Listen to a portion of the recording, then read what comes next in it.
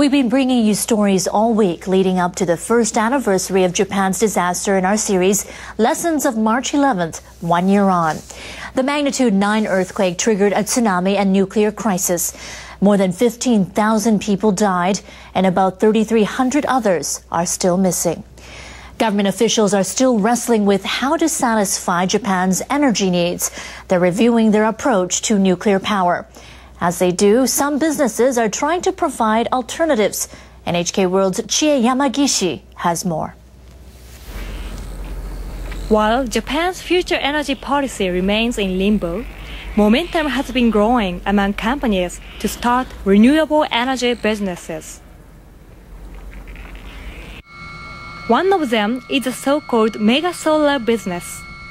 Mega solar refers to power plants that generate more than 1,000 kilowatts of solar power. Japan's third largest cell phone carrier, SoftBank, is among the first to announce a plan to branch out into this business after last year's catastrophe. That's because its cell phone system didn't work for a while after the disaster, as the quake and tsunami crippled power supplies. The nuclear plant accident also prompted SoftBank chairman Masayoshi Son to decide to look for alternative energy sources. I'd like to build a model case on how to use natural sources of energy. I hope that our entry into the renewable energy business will encourage many more companies to follow. Last December, SoftBank built 3 experimental solar power facilities in Hokkaido in northern Japan. Future plans include construction of more than 10 mega solar plants capable of producing more than 200 megawatts in total. SoftBank's move comes ahead of upcoming changes in the country's power industry.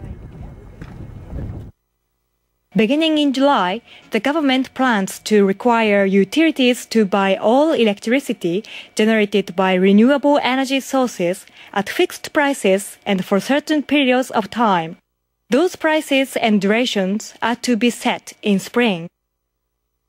The industry will not expand if power companies are going to lose money.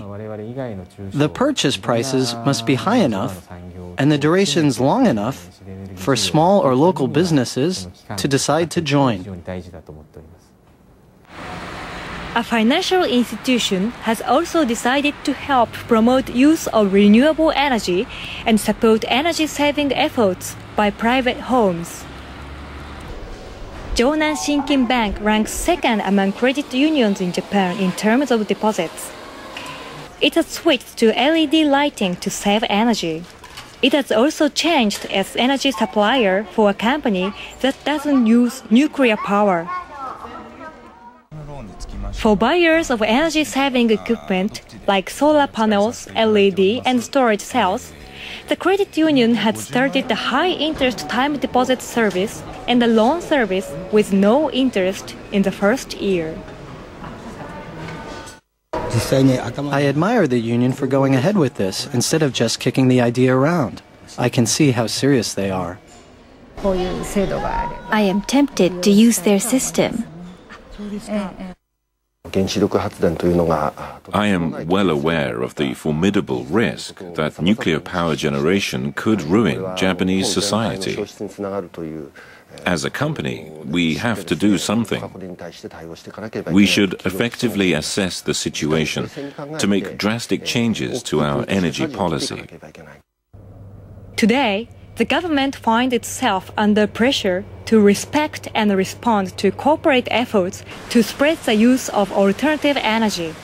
Many Japanese people are behind them. They think it's time for the government to make changes. Chie Yamagishi, NHK World.